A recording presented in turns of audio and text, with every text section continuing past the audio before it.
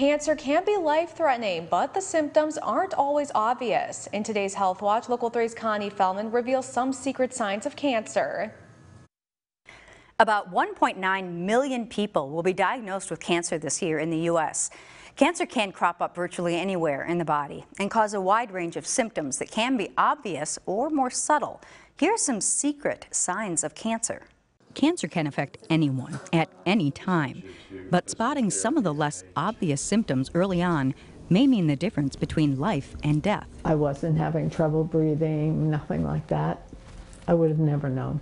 Lung cancer. Many people don't know they have it until it's too late. One less known symptom, a chronic dry cough. Changes in your bathroom habits can also be a sign of various cancers, including colon, prostate, or bladder cancer. Watch for persistent constipation, diarrhea, black, bloody, or tarry stools, frequent urination, or blood in the urine. Excessive bruising could be an indicator that you have blood cancer. Bloating or feeling full can be a sign of ovarian cancer in women. And many women believe that you're not at risk for breast cancer if nobody in your family ever had it. 85% of our patients that are diagnosed with breast cancer do not have risk factors. They don't have family members with breast cancer.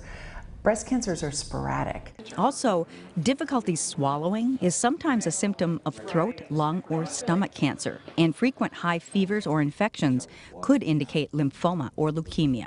The bottom line, if something doesn't feel right, see your doctor. The earlier you can spot and treat cancer, the better the outcome.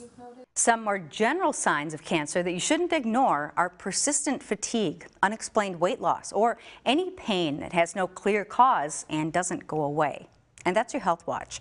I'm Connie Fellman, Local 3 News.